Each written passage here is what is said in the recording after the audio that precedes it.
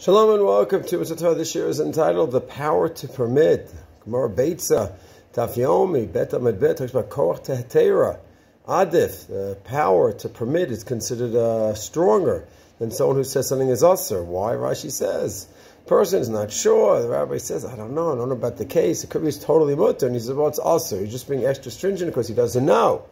Someone who says this is permissible, that's confident. Assuming he's a raposek and understanding the sugya, then there's a certain confidence in that. And the Rashi says is that koach, because that's based on clarity.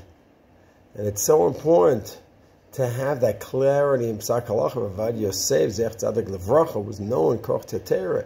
He went to a sugya, he saw, he had clarity, and that's it. He said mutar, he felt it was mutar.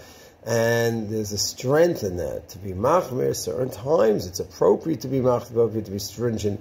But someone shouldn't think, oh wow, that's great. More stringency is not necessarily the case. It's a case-by-case study and analysis. Shalom.